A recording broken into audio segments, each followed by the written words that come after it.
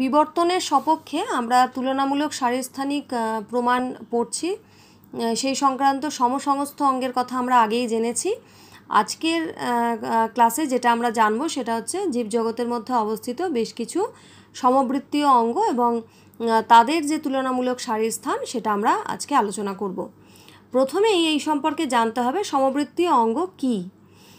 সমবৃত্তি কথাটা থেকে দেখো তার আক্ষরিক অর্থ যদি আমরা বিশ্লেষণ করি তাহলে সম মানে হচ্ছে সমান বা একই, আর বৃত্তি কথার মানে হচ্ছে কাজ, অর্থাৎ একই ধরনের কাজ, এটাই বোঝাচ্ছে সমবৃত্তি কথাটা।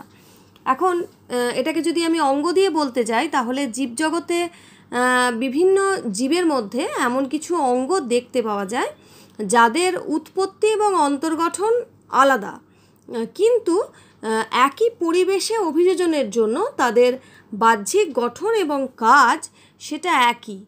এই ধরনের অঙ্গকে বলা হয় সমবৃত্তীয় অঙ্গ। তাহলে বুঝতেই পারছি আমরা সমবৃত্তীয় অঙ্গ বলতে বোঝাচ্ছে যে সকল অঙ্গের কাজ হচ্ছে এক, কিন্তু উৎপত্তি ও গঠন কিন্তু আলাদা।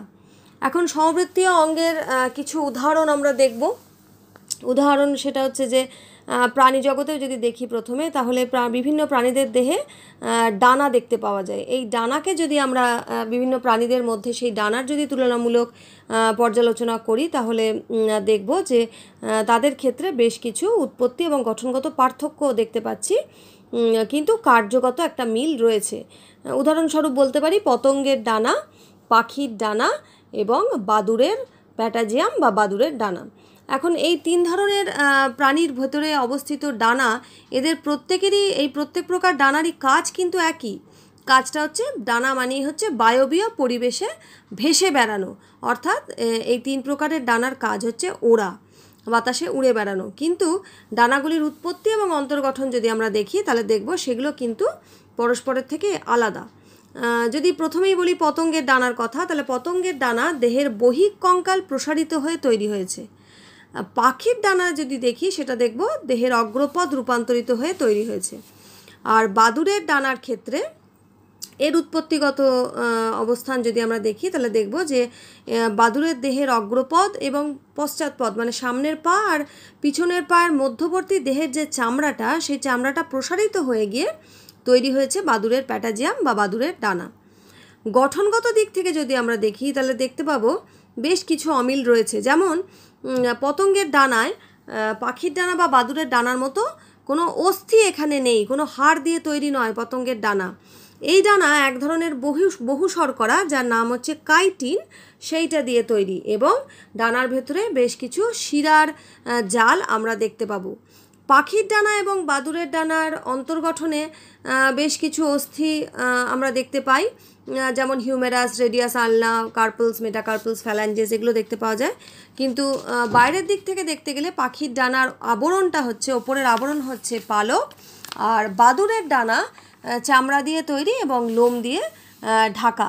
তাহলে এক্ষেত্রে আমরা বেশ কিছু উৎপত্তি এবং গঠনগত পার্থক্য দেখতে পেলাম তিন প্রকারের ডানায়, কিন্তু তিনটে ডানারই কাজ হচ্ছে উড়ে বেড়ানো, অর্থাৎ যেহেতু কার্যগত মিল, একই পরিবেশে এরা পাখি বা বাদুড় বা পতঙ্গ এদের সকলকে আমরা দেখতে পাই কিন্তু আকাশে, অর্থাৎ বায়বীয় পরিবেশে, অর্থাৎ একই পরিবেশে এসে অভিযোজিত হওয়ার জন্য এদের এই অঙ্গগুলির কার্যগত মিল আমরা দেখতে পেলাম। তাহলে এই ধরনের অঙ্গকে বলছি আমরা সমবৃত্তীয় অঙ্গ।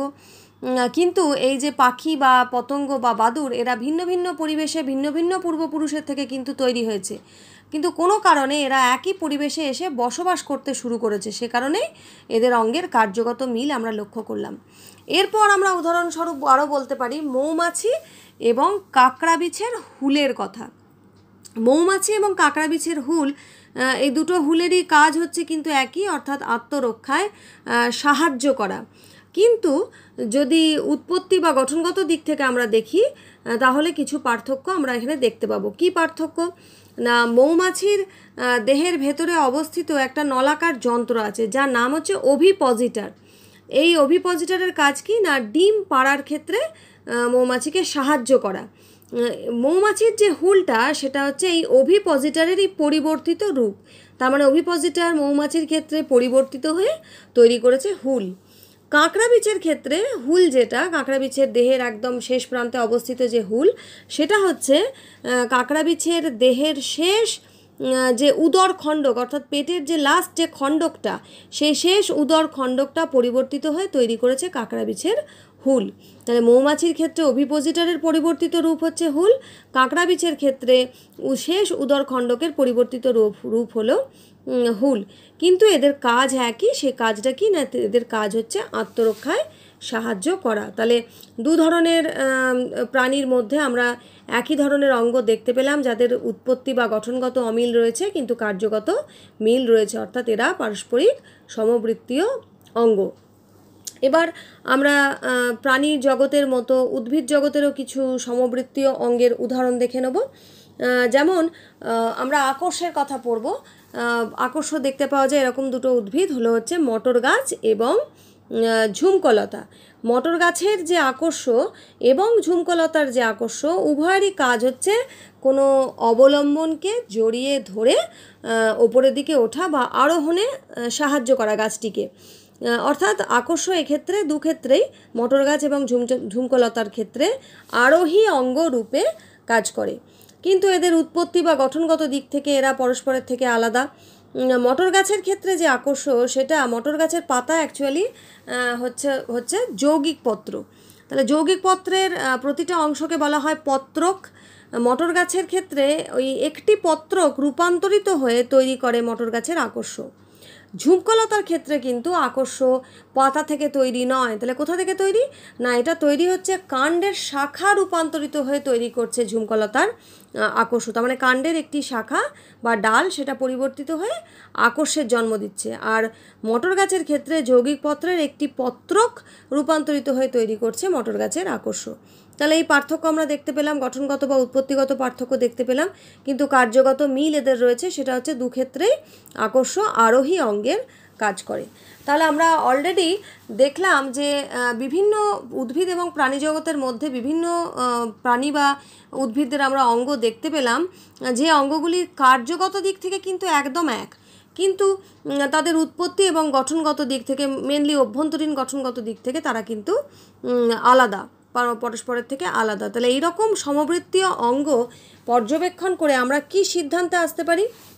না, আমরা অলরেডি উদাহরণগুলো পর্যালোচনা করে দেখলাম, যেটা বুঝতে পারলাম সেটা হচ্ছে যে এরা একই পরিবেশে বসবাস বা অভিযোজন করার জন্য এই জীবগুলির ভেতরে যে অঙ্গগুলি আমরা এতক্ষণ দেখলাম, সেই অঙ্গগুলির একটা কার্যগত মিল চলে এসছে। যে কার্যগত মিলটা আসছে কেন না, এই যে জীবগুলির কথা আমরা পড়লাম, এই জীবগুলি কিন্তু আলাদা আলাদা পরিবেশে আলাদা আলাদা পূর্বপুরুষ থেকে উৎপন্ন হয়েছে, কিন্তু কোনো কারণে তারা পূর্বপুরুষের বাসস্থান ছেড়ে দিয়ে একটা সাধারণ পরিবেশে এসে একত্রিত হয়েছে। যেমন পতঙ্গ বা পাখি বা বাদুড়, এরা আলাদা আলাদা পরিবেশে আলাদা আলাদা পূর্বপুরুষ থেকে কিন্তু উৎপন্ন হয়েছে, কিন্তু পূর্বপুরুষের বাসস্থান কোনো কারণে ছেড়ে দিয়ে তারা তিনজনেই চলে এসছে বায়বীয় পরিবেশে, অর্থাৎ বায়বীয় পরিবেশেই তারা বেশিরভাগ সময়টা কাটায়, সেখানেই এসে বসবাস করতে শুরু করেছে। ফলে ওই বায়বীয় পরিবেশে নিজেকে মানিয়ে নেওয়ার জন্য বা অভিযোজিত হওয়ার জন্য তাদের এই অঙ্গের বা ডানার একটা কার্যগত মিল